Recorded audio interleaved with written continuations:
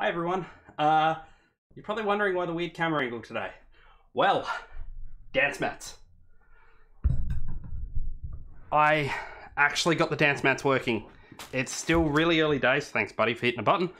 I've still got a few button mappings to do, but I wanted to show off what I've got so far. So, let's take a look. Here we go. This is spacebar right here. This actual middle button, this is a middle button, and this functions as spacebar. So I'm going to be running for the most part.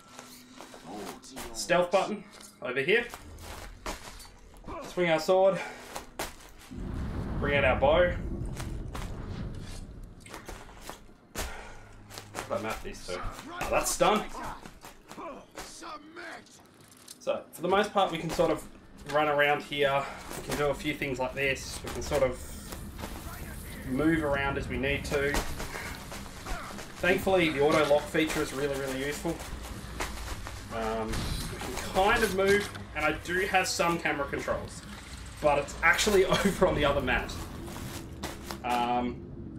So for the most part, I'm going to be using my bow to actually navigate when I need to navigate.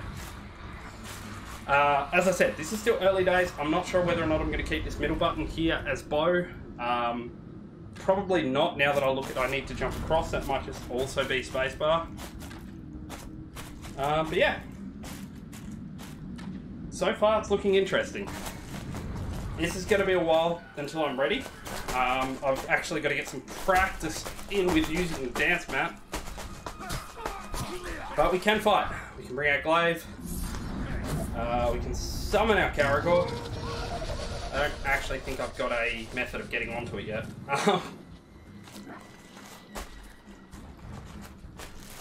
Oh, that's not where I wanted to go at all, but that's okay. I'm going to go back up.